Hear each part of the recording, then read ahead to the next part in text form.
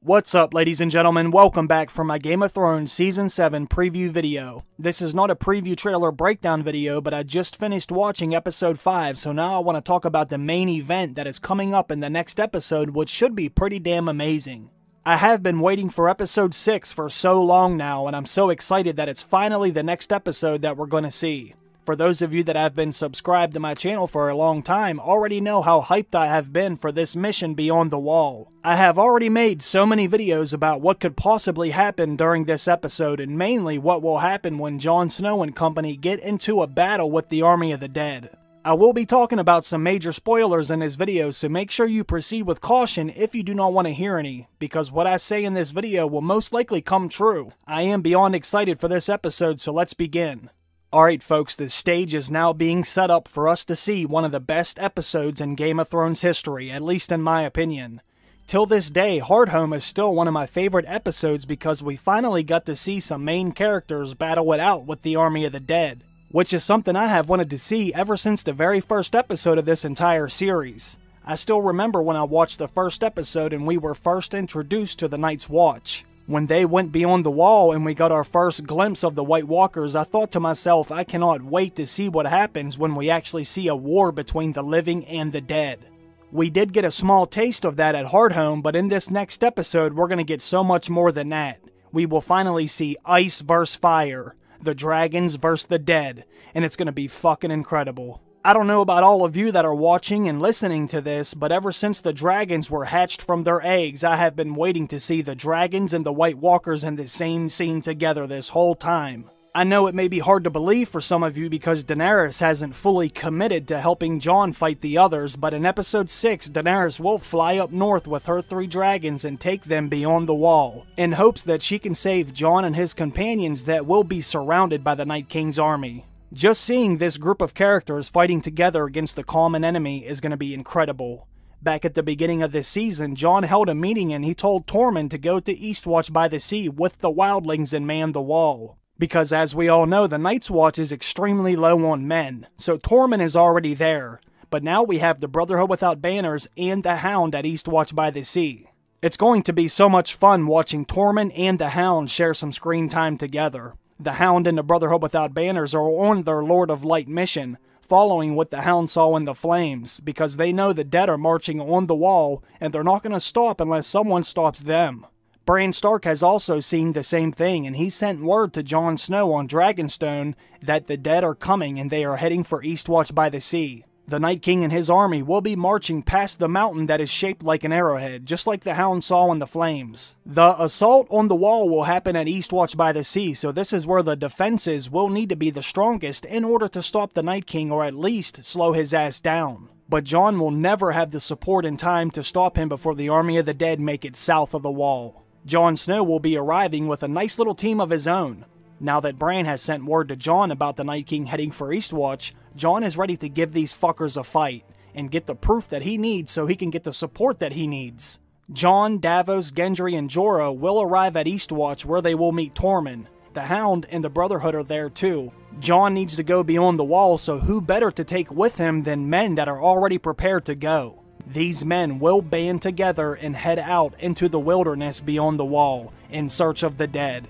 Personally, I hope the scenes beyond the wall will take up the majority of this episode, kinda like how they did with Hardhome. So much is going to be happening during this attack, I just hope they don't try and condense it into short scenes. Because once Jon and company make contact with the Army of the Dead, all hell is going to break loose. Unfortunately, we are going to lose some beloved characters during this mission.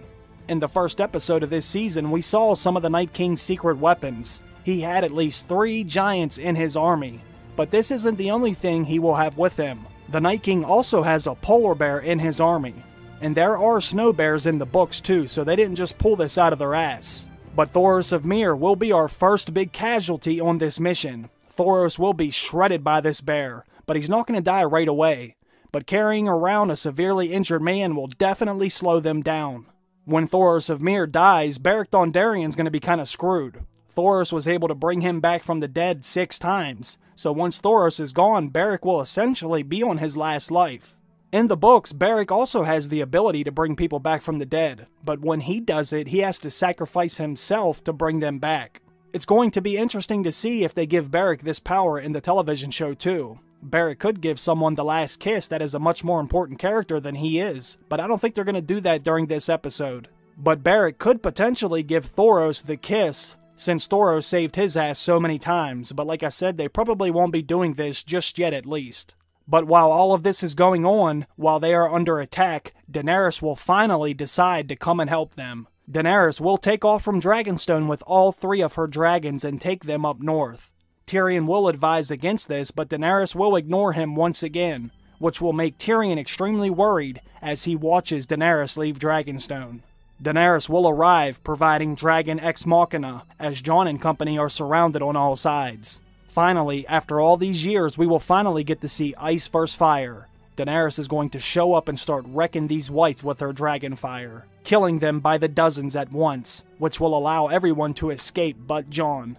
Of course, Jon has to be the hero and stay back and fight them off while everyone climbs on Drogon. And now I know some of you don't believe this because we haven't seen anyone get on her dragons except her riding Drogon. This will be pretty interesting to see because you don't have to actually be a Targaryen to get on a dragon, but typically a dragon will only have one rider at a time. Like Aegon the Conqueror would never get on one of his sister's dragons, and neither of his sisters would actually get on his dragon. So it will be crazy seeing almost a dozen people get on Drogon. I don't know how they're going to explain this in this show, but honestly, I really don't care at this point because a lot of things happen that really don't make any sense. I'm just going to enjoy this being the spectacle that it is. During all this chaos, somehow the Hound is going to capture a white and take it with him too. And I'm not sure how he's going to keep it secure on a damn dragon, but he will get the damn thing back to the wall somehow. It does say that Jon's going to try and climb on Drogon too, but he will fall off as Drogon takes off to fly to safety, which will leave Jon all alone and still surrounded by the whites. But before Daenerys is actually able to leave, something insane is going to happen. Something a lot of people don't want to see, and some people still don't believe. But the Night King will kill one of her dragons, Viserion. Daenerys will lose a dragon, and this is going to change the outcome of the entire show. Not only will the Night King's army be even stronger with a damn dragon, but this will also weaken Daenerys' chances of beating Cersei. Daenerys has been taking losses all season long, and she has wanted this her entire life, and now she finally gets to Westeros with what looks like an unstoppable force, and she ends up getting her ass kicked in almost every single episode since she arrived. The entire series is going to change after this episode. It's going to be crazy. This season is going to end dramatically. After the Night King kills Viserion, Jon will be saved just in time by his uncle Benjen. And I gotta be honest with you, this is gonna be heartbreaking. I know Benjen is no longer a normal person, but him sacrificing himself for his nephew is gonna be very emotional.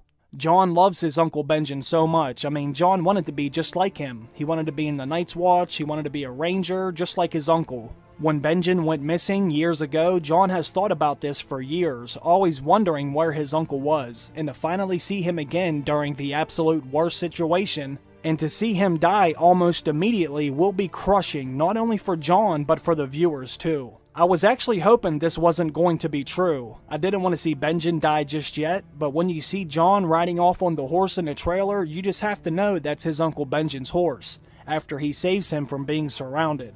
Unfortunately, with Uncle Benjen's death, we are going to lose a Stark this season, and we might even see Benjen again in Season 8 as a full-blown white, fighting with the Night King. And there might even come a time when Jon comes face to face with his uncle during the Great War, and Jon may have to kill him for good, making it an even worse reunion than the last one. Now that the series is winding down towards the endgame, it's only going to continue to get crazier and crazier. The Night King is going to have a fucking dragon now, and he will use this dragon, and giants, and bears, and possibly even spiders to wreak havoc upon Westeros. It's going to be extremely intense, and I cannot wait to see it continue to unfold. I am wondering what this is going to do to Daenerys psychologically. She looks at her dragons like they are her kids. How much do you think this is going to change her after she loses a dragon to the Night King? I could see her character getting even darker and more desperate after this. I'm not going to say she's going to go mad because everyone keeps saying that, but this will significantly change her from here on out.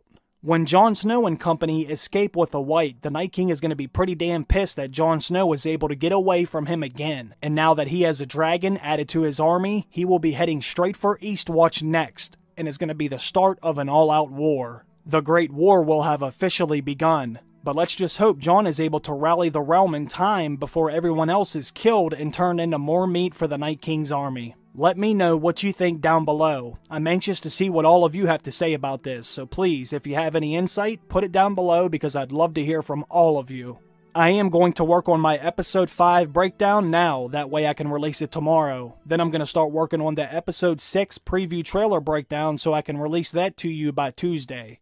I want to thank everyone for stopping by and watching another one of my videos. I really appreciate that. All of you wonderful people have been showing this channel more support than nearly every other channel out there, including ones that are bigger than mine.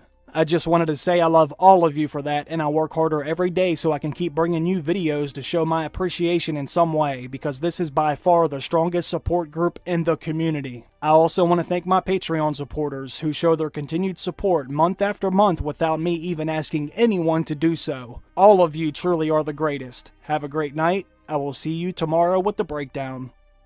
Bye.